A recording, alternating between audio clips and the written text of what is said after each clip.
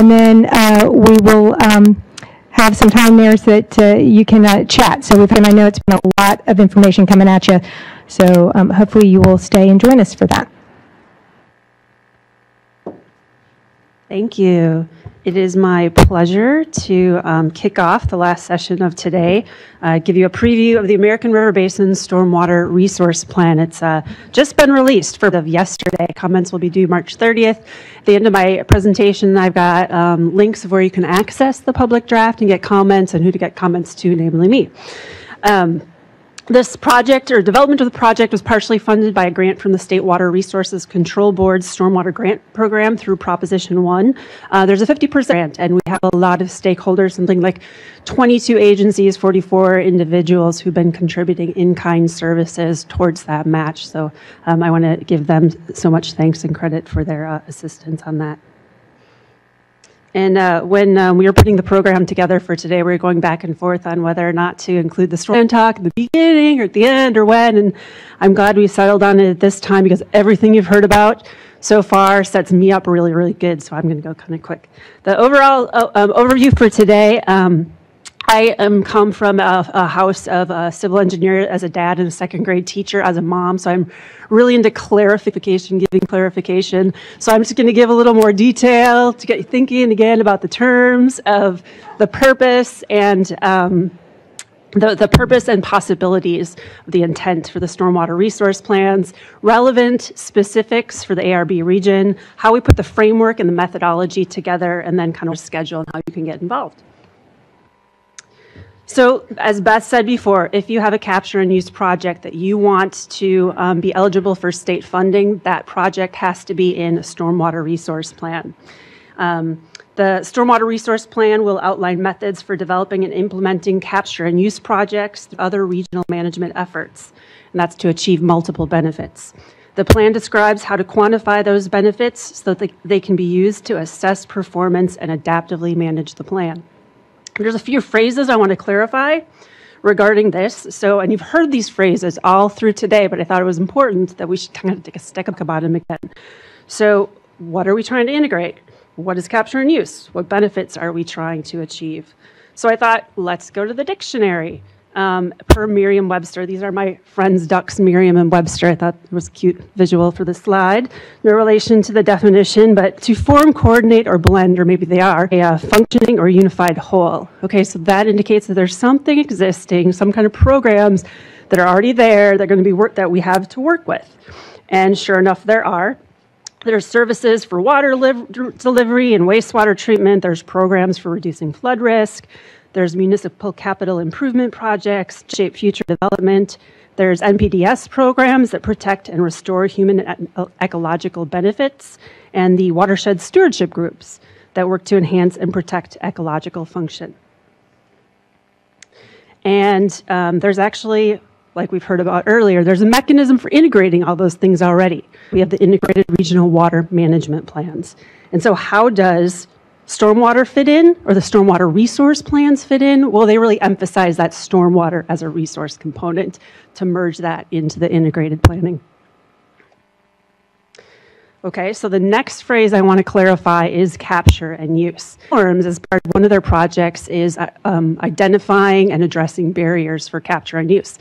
And for part of that project, they've developed a tentative definition. I think it's still going under approval, but it's essentially looking at augment surface water supplies, recharge groundwater, and then support ecosystems.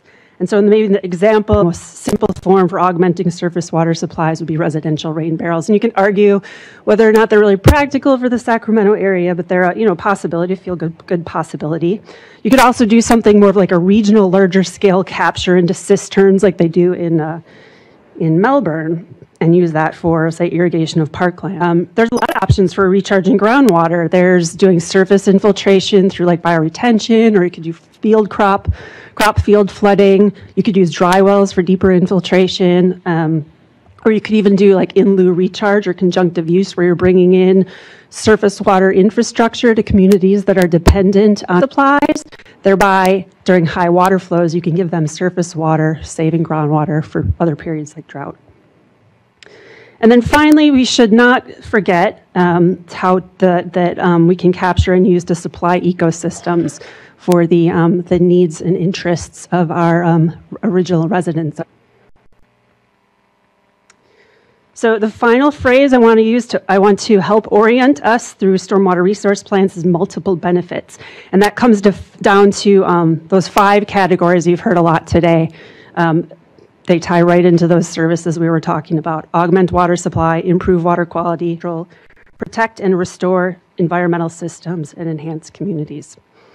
So keep all those in mind as we move forward.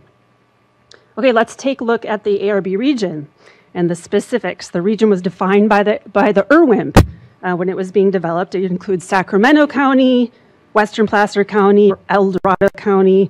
We are in an area where there's usually a good amount of water relative to other areas of the state. There's 3 relevant NPDES permits. There's about 75 303 delistings, 16 TMDLs, the statewide trash policy. There's 8 HUC 8 watersheds, and lots of other numbers to cite regarding service providers, water bodies, groundwater basins, rainfall amounts. And the really take-home points of that are many stakeholders, many issues, many priorities, and from that, many opportunities. Putting a positive spin on it. Okay, so how do stormwater resource plan projects, how could they provide benefits? Well, you've got LID as a key tool, especially through infiltration. In-lieu recharge projects can augment water supply. Stormwater resource plan projects that include flooding of agricultural areas and other fields can promote infiltration and the recharge of groundwater supplies. Another example would be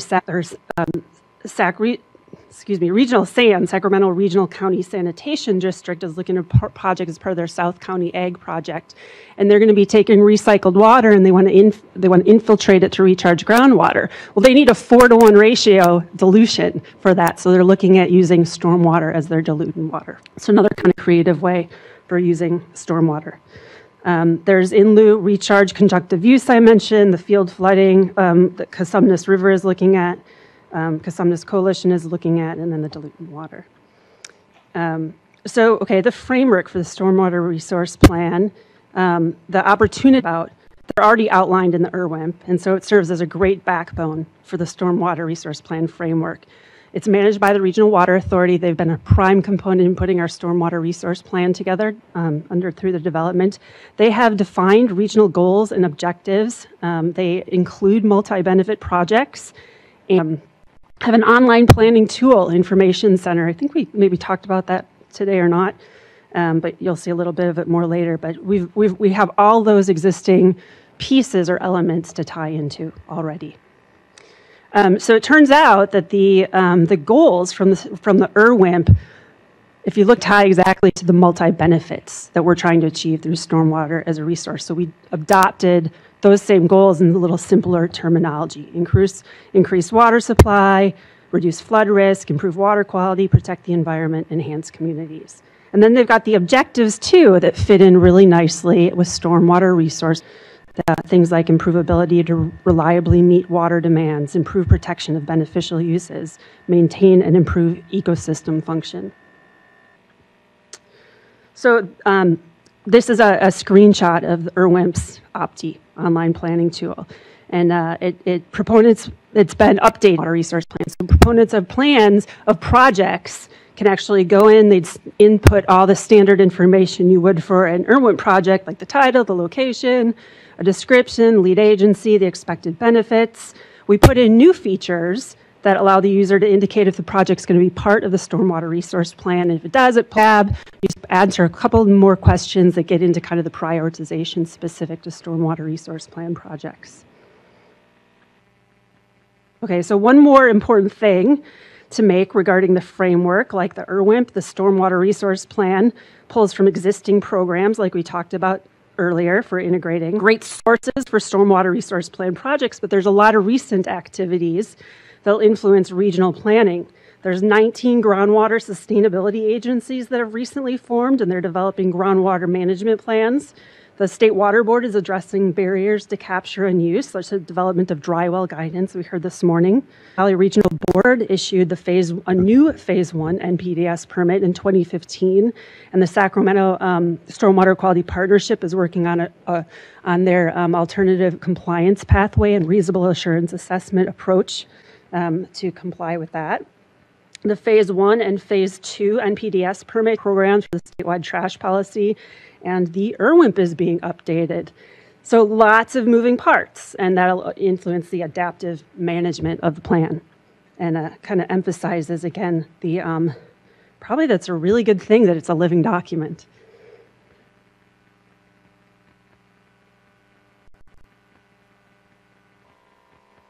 Okay, so now we're ready to get into the details of the Stormwater Resource Plan. We've reached out to stakeholders to inform them of our efforts. We've done monthly planning meetings. We've sent out letters and notifications. We're having the conference today. Thanks for coming. And then there's the opting. We've defined the benefits and the metrics. They're, again, those 5 kind of multiple benefit categories, and they're specific in there. And for each one of those, we said how you can go about calculating these benefits, specific if you're going to use an LID type project. And so those are all listed in appendix in the Stormwater Resource Plan. And we pulled from different design manuals and design tools like the Sacramento Area Hydrologic Tool, the Phase 2 LID sizing tool, things like that are locally available. So like I said, there's all kinds of existing resources, existing programs that will go into stormwater projects. We felt it useful to put together a couple of new tools. One is the ARB web map that Eric showcased a little bit. It's available on the OWP website. Another thing we did is put together a project opportunity matrix that lists all those different kind of site features and then site conditions that would serve as kind of for how good of a project could this be? And if you put all these different considerations in, could it be, this would be like an ideal LID project, or this would be an ideal site for restoration, or this would be an ideal site for a dry well, things like that. So the prioritization scheme we came up with mimics the IRWIMP at the number of benefits, are the benefits quantified, and how implementable is your project. And it comes into kind of this tiered system. And I'm out of time, so I'm not going to go into more detail than that, I guess. Okay, again, it's a living document. The stakeholders plan, design, implement projects. We've got OPTI for posting and tracking. Actively managed, right? We heard about that. But there's a couple of ways you can do performance assessments. And again, because we have all those stakeholders, all those needs, all those interests in the region, we came up with a couple of methods. One is to look at those benefits that you've quantified, and over so many years, let's add them up and see how we've done. Simplest of them all. You could do some of the modeled benefits, or maybe something like the Green Planet tool. You could also do environmental indicators, and the presentation coming up next is you're going to hear more on that.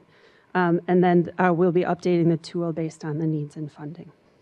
So what's next? We're currently accepting projects. The plan is going to be final copy, our date of May 25th. So if you have a project, you can submit it to me by April 30th as the deadline. You'll put a project summary together. If you're interested in reviewing the public draft, you have my contact information up there, and we're also going to be posting on OWP website very soon. And thank you to all of our stakeholders and collaborating agencies. Any questions? You sure? Wow. Wow, she answered them all. Oh, do we have one? No? Okay, next presentation.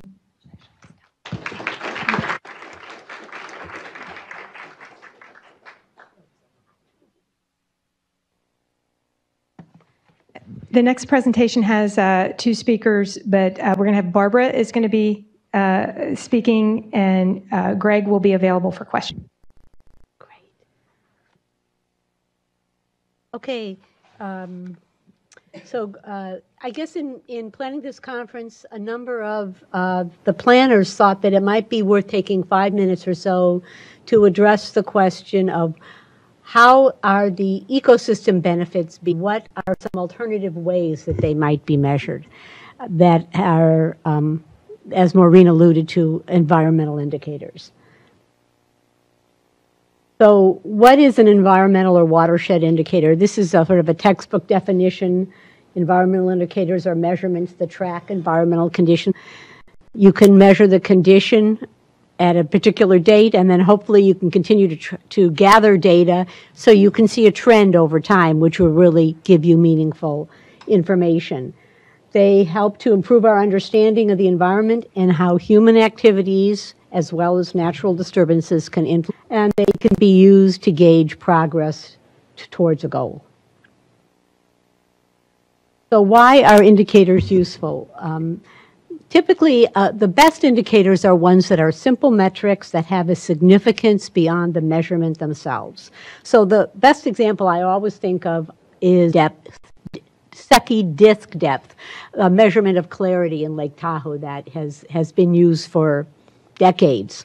And it's a good example because it will measure, it's a very simple measurement, it's easy to understand what's happening, yet it reflects a lot that's going on in the environment. It sediment runoff from the surrounding area, in the case of Lake Tahoe, let's say. It reflects nutrient runoff, which then affects eutrophication, causing reduced Secchi disk depth. And that then depletes oxygen and has all kinds of ramifications for the ecosystem within Lake Tahoe.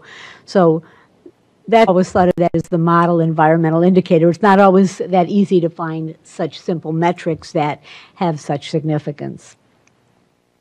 Why are these indicators useful? Because they can be non-technical and a way to communicate to the public, somewhat common. They show a relationship between practice and conditions, and they focus the discussion on how changing management can achieve the desired condition. And I think the key there is really changing management, how practices that we can't, well, I wouldn't say totally we don't affect. There are natural disturbances that we do have influence on, but in many cases we don't influence it. But with the management practices, especially stormwater management practices, we can influence those, and environmental indicators help to give us a sense of our practice successful or perhaps not so successful. So the commonly used metrics that I think so many of us are used to referring to are things such as that I've listed here. The number of downloaded reports, that shows that a lot of people are interested in whatever the report that you, the number of monitoring events, or the number of projects that were completed. And these may not tell us if the management regimes that we're using are contributing to an improvement in watershed conditions and health. In contrast, environmentally meaningful consequences of these activities. So here's just one or two examples. This was drawn from a report on the Dry Creek watershed that had 4 years of data on 5 minutes. Okay. Excuse me, I have to turn around.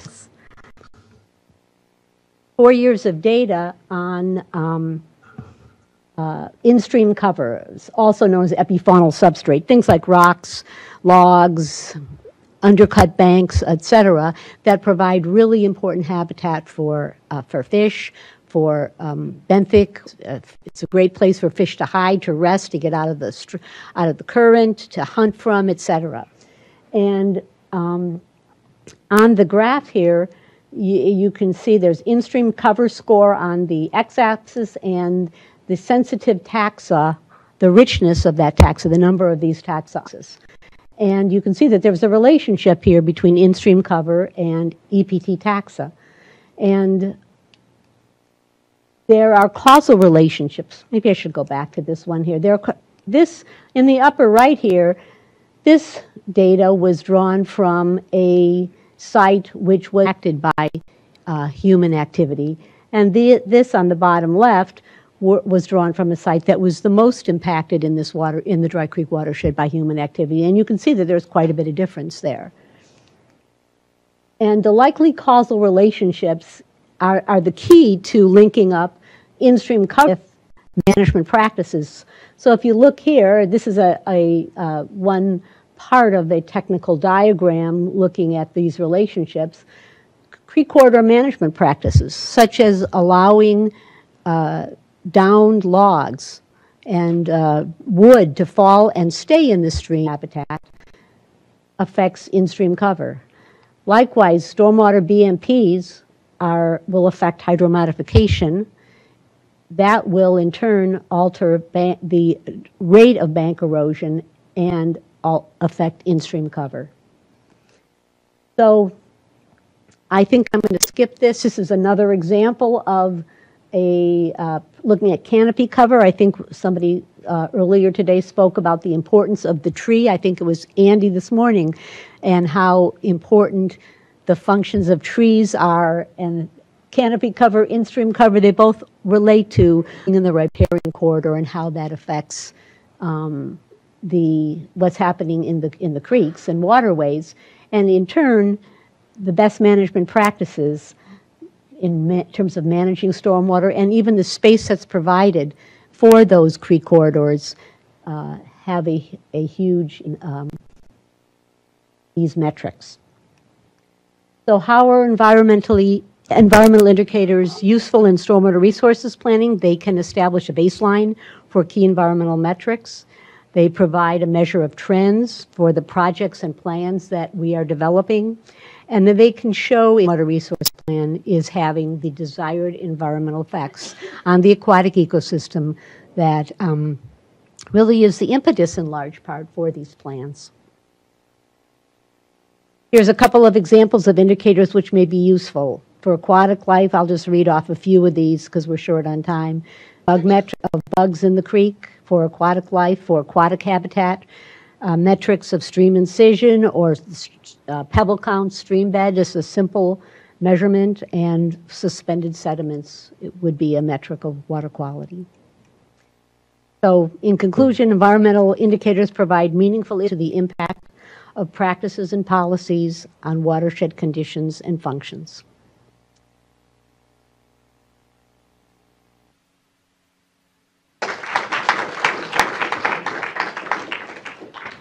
Are there any questions?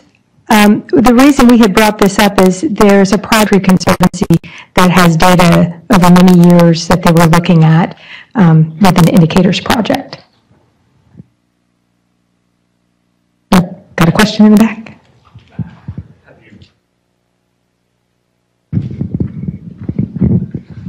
Thank you. Have you looked at the construction general permit, whether that's affected pre and post conditions of water quality with the implementation of the 2010 general permit? Whether any of those environmental indicators have changed as part of the implementation of that? Yeah, that would be a great one to look at, but